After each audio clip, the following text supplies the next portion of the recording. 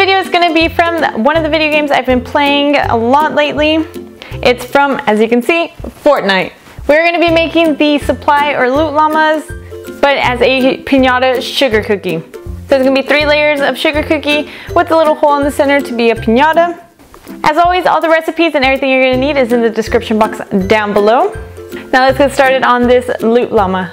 We're going to start with some sugar cookie dough. I'll leave my recipe down below, but you can use any that you like. You want to try to avoid one that will rise too much. You want to make sure this llama keeps its shape, roll it out, and then with the template of the llama, you're just going to trim out the cookies that you need. I will leave a template on my Facebook, and the link for that will be down below. So carefully trim this out with a knife.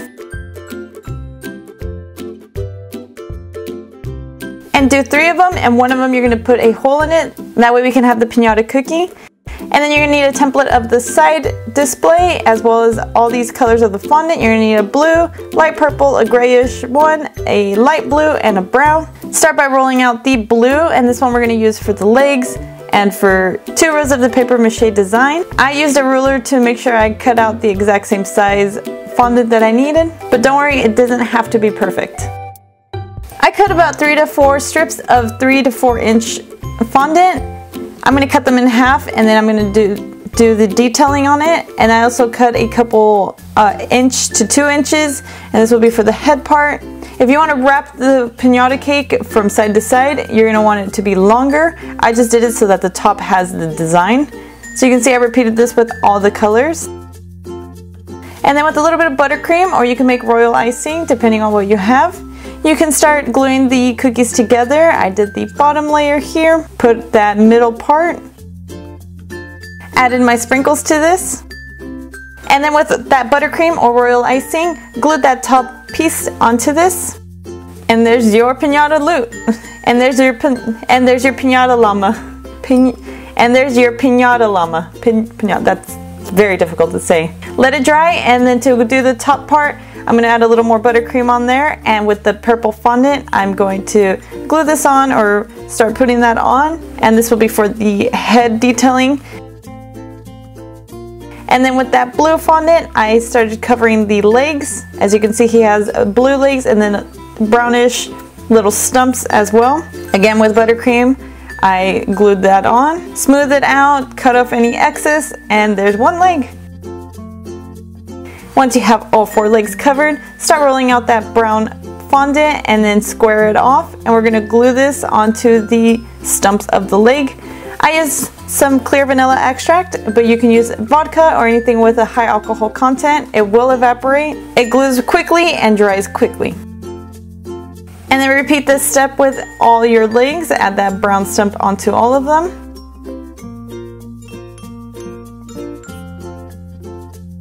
And then for the body part, I added buttercream again, and if you have royal icing, use that. Smoothed it out and stuck the purple fondant onto that. This will help to stick the fondant onto the body better. You can use the clear vanilla extract to glue on the frilly pieces. So here I'm starting with my purple, and I'm going to be doing 2 per row. So I'm going to do 1 light purple and then do another light purple on top of that. And then I just kept following the design and did 2 dark blue on top of that.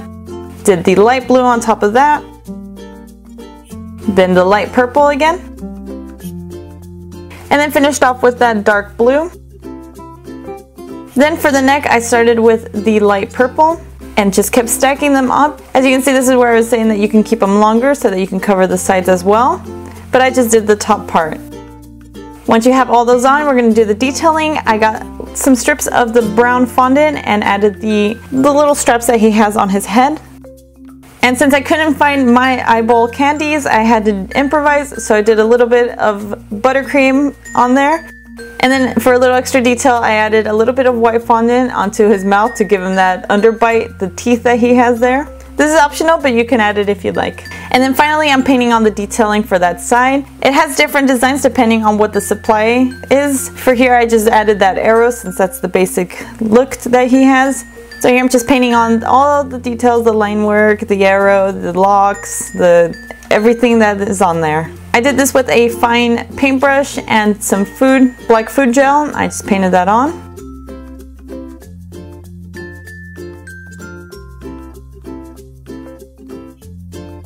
And finally, to glue it on, I did some clear vanilla on top, stuck that on, and with the back of the paintbrush, just tried to position it well and stick it on well. And here's that final loot llama or supply llama.